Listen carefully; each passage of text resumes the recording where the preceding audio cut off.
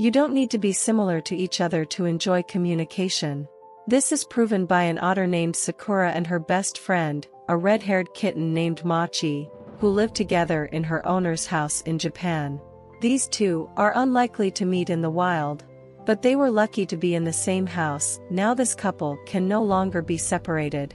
They play together and sleep together. It's terribly cute. Keeping an otter at home is not an easy task. Although it is not difficult to domesticate them and train them to use the litter box, caring for these animals is quite difficult. They also need their own pool and a home where they feel safe. Sakura is not like the common otter you might encounter. She is a clawless Asian otter, the smallest and rarest otter in the world. This species is listed in the Red Book as endangered. A pet owner named Mako said he bought 3-year-old Sakura in 2018 and kitten just half a year ago. Sakura immediately bonded with the kitten and they became true friends. They like to communicate and even sleep cuddling.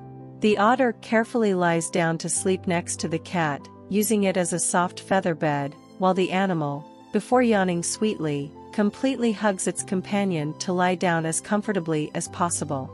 It is worth saying that the cat is absolutely normal with this type of play on the part of the otter, practically not reacting to the fact that in this case it is used as a mattress or pillow. Two friends spend every day together, just hanging out and having fun.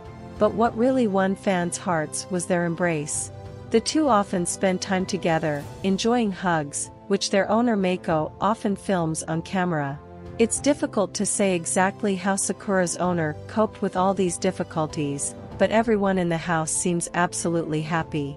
People are simply fascinated by this unusual friendship, and the number of Sakura and Machi fans grows every day.